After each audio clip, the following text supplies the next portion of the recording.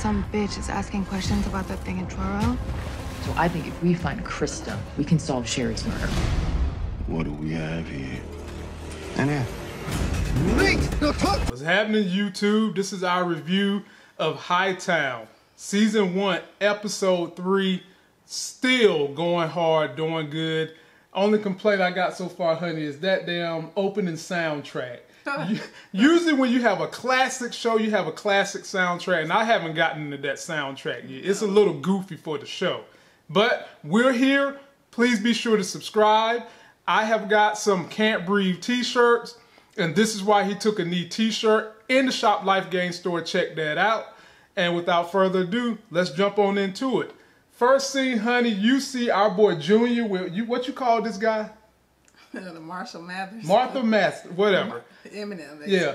This is most likely the guy that was with Osito in the opening scene when he shot Sherry. That's probably this guy. And as you can see, he's with Junior when they delivered the body, and Junior threw it over the boat. And Junior said, "Aren't you going to come with me?" And what did he say? Yo, that's not his job, basically. It was like, bruh, that's not my job. Then we see Junior just here talking to our crazy girl, Jackie. And she's just basically spilling all the beans she know about Krista and dead Sherry to the person who dumped the body. What was you thinking when you saw that? I mean, dumb. I mean, they have to string us along and create some type of conflict. So yeah, a little bit. Yeah, but it still just shows how she's not really a true investigator. Well, I think she is a true investigator, but I think it's I think it's more so by force, because she's got to figure out what's going on in this case to basically find a way to keep her job. This could probably elevate her above drunk driving and putting somebody in the hospital if she can solve this Hightown case. Is she doing it to keep her job, or is she doing it because she just needs something to save, basically? She ain't like... She needs to feel like a good person in some way or another. She ain't like Officer Save-A-Ho. She ain't like him. I think she's doing it possibly for that, and because she feel like she needs something to help her save her job. Yeah. I mean, she said it's a sign. I feel like it was. This is my purpose. For some reason, I'm supposed to be doing this. Yeah. So she said all that, and then while they was talking, our man Junior get a call from Osito. He didn't answer it. What? Say it again. Osito. Good job. And when Osito leaves, excuse my wife, she's pregnant. He done butchered this man's name. Every time he say it different some way or another. So we'll see if he'll ever keep it up, though. Excuse her. The baby will be here in 4 weeks, so hormones are just raging through her veins. But Junior calls his voicemail, and Osito is hot. He told him, "You better call me back." Very next scene, we see Officer Save-A-Ho, and he's talking to his captain, and they gave out some daggone iPads in there. And we was like, okay, after they're giving out Best Buy, whoever's giving out iPad, what in the world does this have to do? Follow this one, people, because it comes back in the end of this particular episode. Then we see Jackie, and she meets up with this lawyer who had pants on with question marks, like he was a guy trying to sell you grants. Or palm trees or something. Yeah. And then he's looking at her like, okay, where's your outfit? What'd she say? So where your suit at? Both of them look out of place. Right. And then he was like, I'm not the one that's going before the trial. But either way, they lost, and now Jackie is looking at a whole lot of years. We see Jackie makes a phone call to Officer Save-A-Ho. And Officer Save-A-Ho is like, why you ain't tell me about this earlier? We knew these two was going to cross paths. We knew it. You've got these two very dynamic personalities, addictive personalities, that they're going to try to make work together, and I can't wait to see what happens. Then we see our boy Frank busting nut all in the panty drawers of Renee, his girlfriend. But what did he ask Renee to do before he got through with her? I don't even know. You just threw me. Go ahead. Tell us. He asked Renee to work her in with Ray, Officer Save-A-Ho. And not only did we learn that she's probably going to do it, but we also learned during this scene that she's a great actor too. Oh, she played this up to the hilt. She did a Hollywood job on him. And then we see Jackie talking to Officer Save-A-Ho, and Jackie's explaining to him everything she knows and how's he handling her information. Oh, he acting like he don't give a care, but when she leave out the room, he jumping all over it. Yep. The minute she leave out the room, he's investigating everything she had to say, which takes him to this restaurant. What's that? Renee's restaurant? Ray's, I think, or Remy's. Remy's restaurant, where he goes in there, he has everybody in there to talk about Osito. And they all say they don't know nothing. And did you see how they tried to play it up? Everybody was fat that was in that restaurant. What was up with that? Then he goes around to the drive-thru and talks to the white guy. And the white guy says, what, Crystal? He come through all the time. Ordering up everything with extra cheese. And he said he never give it to him. Like a real guilty. Like a real punk. He felt guilty. He'll never give that man his extra cheese. Then we see Junior, this was directly from the trailer, gets caught up with Osito's henchman. Pull him in the car, and he's like, bruh, why you ain't calling Osito back? He was like, man, I'm gonna call him. And then they roll the window up and start creeping away on him. And we also learn in this scene that Junior either is selling drugs or he's scratching his own itch. Which one did you think it was? I think he's selling drugs.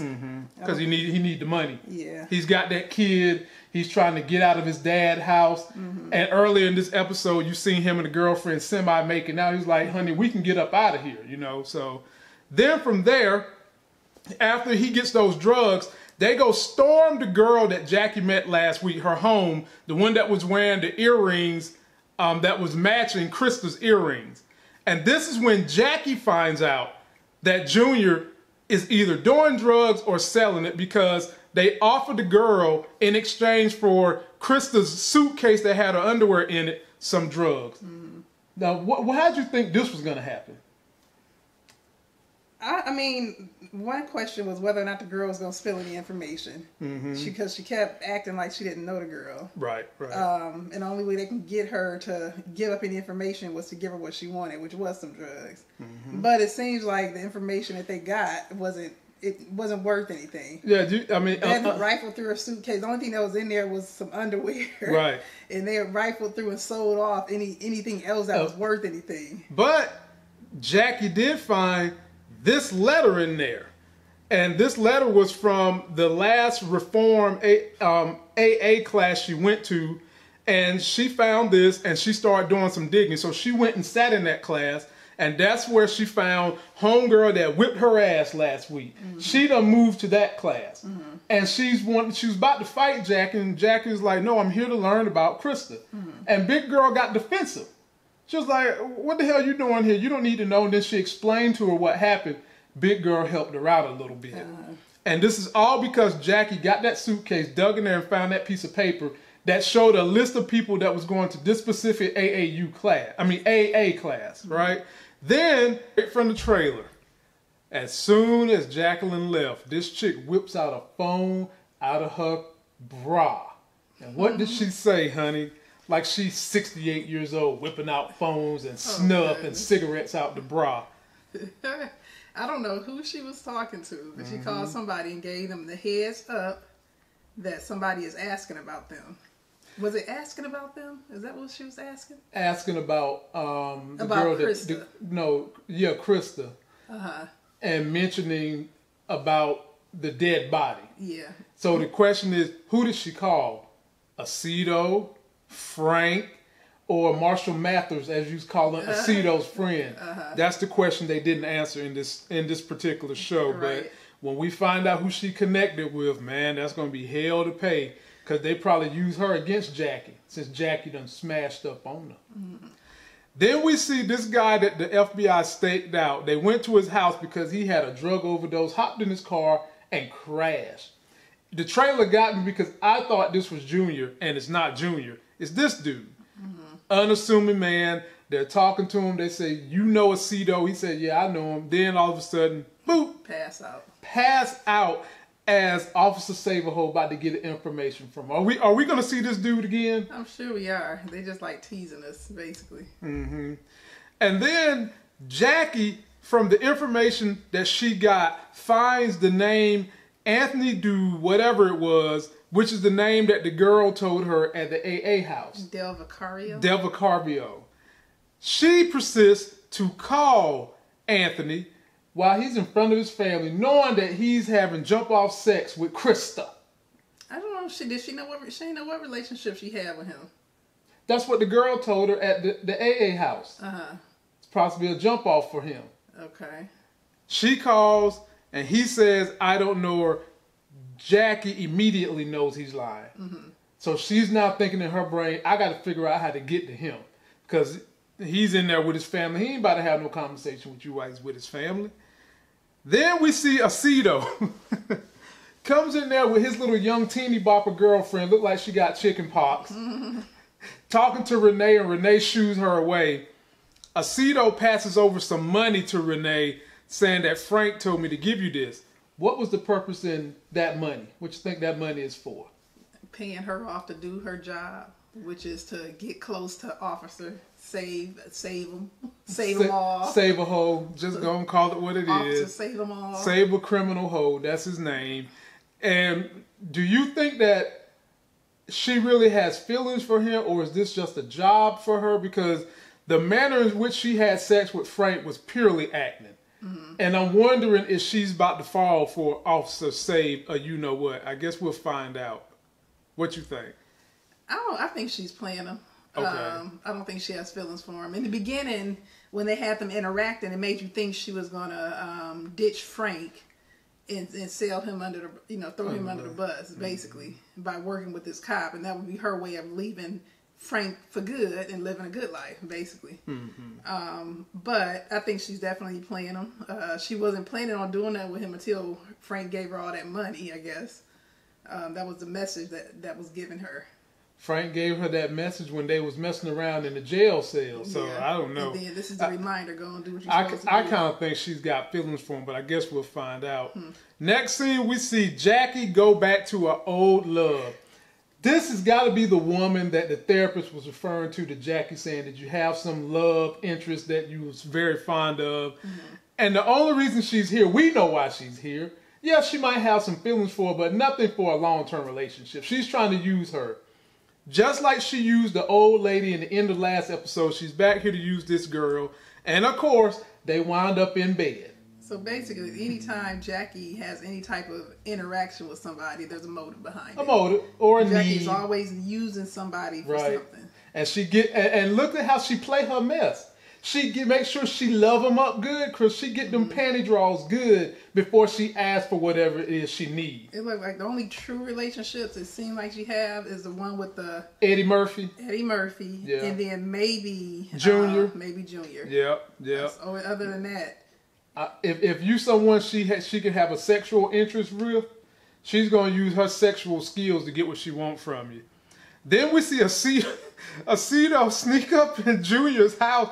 Junior say, "Mom, whatever," and then all of a sudden pops in Osito. And Junior looked like he peed on himself. He did.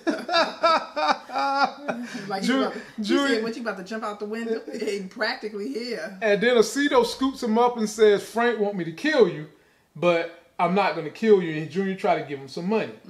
Osito says, "I'm going to try to make you tough." Which to me says that maybe Osito has a deeper relationship with Junior.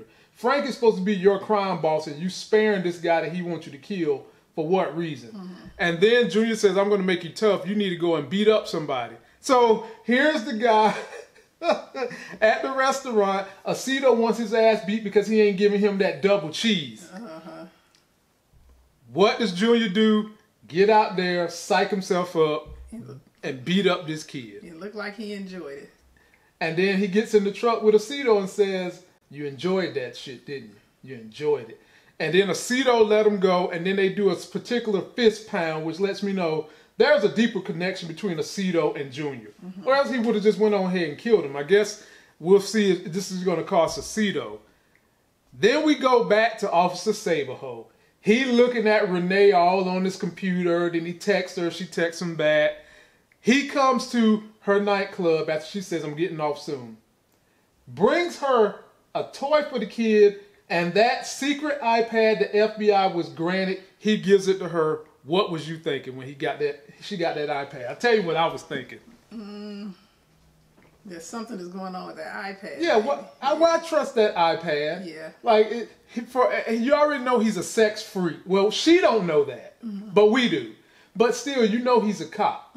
Why would you trust an iPad he's giving you that has a forward-facing camera on it? Right. You know, I wouldn't trust it. Oh, you think he'll watch it, like, use it for sexual reasons? Sexual reasons and for cop reasons. Okay. Both. And then she gets in the car, and they're talking, and she's saying those cheesy stripper lines like, why are you trying to resist? Why are you trying to make me force you to do something you already want to do? Sound like a Jeffrey Epstein line. Then the next thing you know, they giggling, and all of a sudden he's smashing, putting his head between her legs. That's how you know a man, ladies and gentlemen. Let me tell you something. If you want to know if a man is in too deep or he really likes a woman, if he sticks his head between her legs before he tried to put his penis in, you got his ass, and you can take that to the bank. Okay, we ain't need the lesson. Hey, I'm giving lessons here. Then, just like the old lady, the next day, Jackie gets up with this girl, and then she tells the girl, I need to borrow your car. She looked like she was about to sneak off in the car if the girl hadn't woke up. Yeah. Right. And like a doofus, like a love-struck pony or a love-struck puppy, she lets Jackie take off in the car. She should have let Jackie take off in the car and then call the police and say she driving without a license. Hey, she might do that. Sure, she didn't have that information. But she didn't tell Jackie that she doesn't have a license. Yeah. And why did Jackie need transportation? Because she's going to find Anthony, whatever his name is, that's associated with Krista, and we find out Krista is still messing around with him as she raises her little head from giving Anthony head, but Krista looks like she is really, really sad or in a deep place. Do you think Anthony told her someone called looking for her? Either that or I don't know if she's in a prostitution ring for him because you know she can't go home. Right. And so she's out there on the streets, I guess, trying to figure out how to. It didn't seem like they were in a relationship. No, they're not. So like she was forced to do. Like she's a slave. She had to do what she had to do. She didn't look happy at all. No. So I don't know what her relationship is with him yet, but it ain't really a good one for her. Right, like she's being forced or something to that effect. Yeah. So. Or those are her only options. Right. To deal with him to survive. Yeah, we're going to keep an eye on that, and it ended with our girl riding on the scene trying to find them in her latest jump-off's car. And this gave me a feel from Kill Bill, how they showed her driving and zoomed up on her up close. It had like a Kill Bill feel. Right. Yeah. So, ladies and gentlemen. On a mission. Yep. Another really, really good episode of this show. Leave me all your comments on how do you feel. What's going to happen? Is Jackie going to hook up with Krista? Krista going to help save Jackie? Officer Save-A-Ho, is he going to get in too deep? Is Frank going to get out of jail? Leave us all your comments. That's going to do it for this video. Don't forget to like the video, comment, subscribe. Follow me and the fellas Monday, Wednesday, and Friday night as we go live to Black Avengers of Current Culture. This week is a hot button subject, the riots, the protests, killing the unarmed black men. And if you want to show some support, go check out the Shop Life Gain store. You can find both of these wonderful t-shirts in the store you can buy today. And until that next Sex is Hell video, I'll see you.